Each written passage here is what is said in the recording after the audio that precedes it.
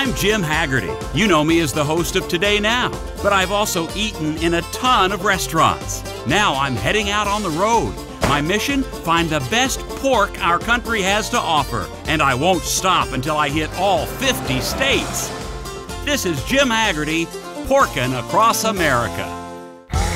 We're tasting prime pork dishes in every state in the Union, and I couldn't be more excited for this once-in-a-lifetime tour. You're going to be right here with me, seeing everything I do and watching every pork I taste. Those big city worries are behind us now, and I got everything I need to make sure this is an experience we'll never forget. Oh, it's the wife. I think she's jealous she doesn't get to come along. Porkman speaking. Who may I ask is calling? What? What's going on? It's Jim, honey. I was just being funny. Stop fooling around. There's dark water flooding in the laundry room. You have to come home and check this out. Well, I can't turn around now. I'll be back in 10 weeks. Just leave it till then. I don't know what you think I'm going to be able to do. Am I a plumber? You have to deal with this. I am dealing with this. I'm telling you to call Armando and write him a check. I mean, I can't just drop everything. This is my show, and these people are depending on me, and I have to be here to eat the pork. Can you just come home? I'm already up to my neck with the kids and volunteering. Oh, come on. You don't even like volunteering. Hey, I can handle this on the road. We have Wi-Fi here in the van. I don't know what to do. Please Bye. come home. I'll take care of that later. In the meantime, let's set a course for pork. The people of Lexington, Kentucky like 3 things: horses, cats, and pigs. You can tell just by looking at them that they know pork. The Country Smokestack has been dishing out country-style pulled pork sandwiches for years as one of Lexington's best barbecue joints. I'm here with Michael Moses Jr., who is the owner of the Country Smokestack. Michael, how do you get your pulled pork so tasty? Well, most important is we make everything from scratch using fresh local meats. That's good, right? Well, yes. Yeah, I thought it was, yeah. Michael's kitchen was oinking with activity, but he took time out from his busy lunch hour to show me how he preps his prize pig. A little salt and pepper for flavor. I'm sorry, I missed that. The salt and what? Salt and pepper.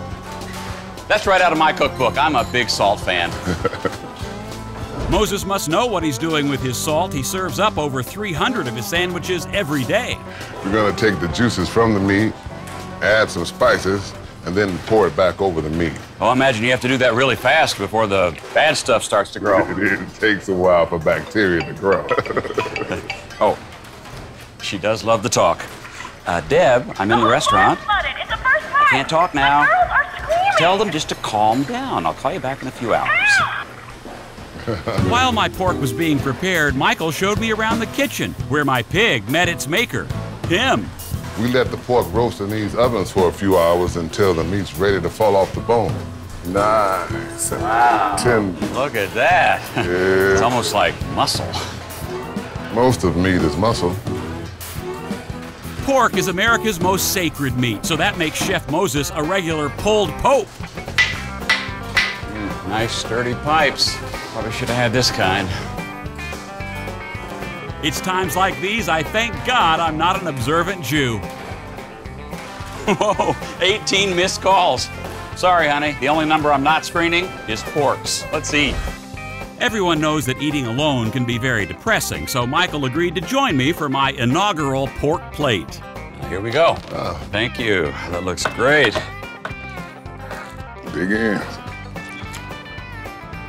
Wow, you can really taste the cooked pork.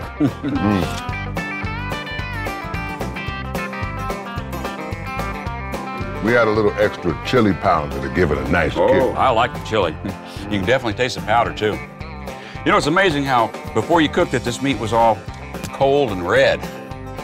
It was red? It was red. What was that? You know, meat sure changes a lot in a cooking process, doesn't it? Yeah, it sure does. Damn it, Deb. Where are you? I'm at the pork restaurant, Deb. How have you still not taken care of this? It's just like when Tommy was getting beat up at school and you stayed at your stupid upfront. That was another problem that you made a big deal out of that ended up solving itself. We had to put him in a different school. Oh, I thought the bully died. Listen, I'm doing the show right now. I'm sure everything's going to be fine as long as you just stop doing stupid things that make it worse. Stupid? And don't bother coming home again either. I never want to see you again, you stupid pig. Oh, this is exactly the kind of ridiculous overreaction to a tiny leak that I should have expected from you, Deb. I mean, this is just classic. This is classic. I hope your show gets canceled. What? Hello? What about the show? Jen, I'll call you back as soon as I can.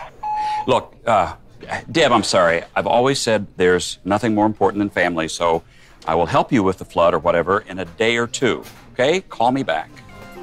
Sorry, these wives of ours, they can be pretty tricky. Oh, yeah. I've been married 29 years, and I still don't understand my wife.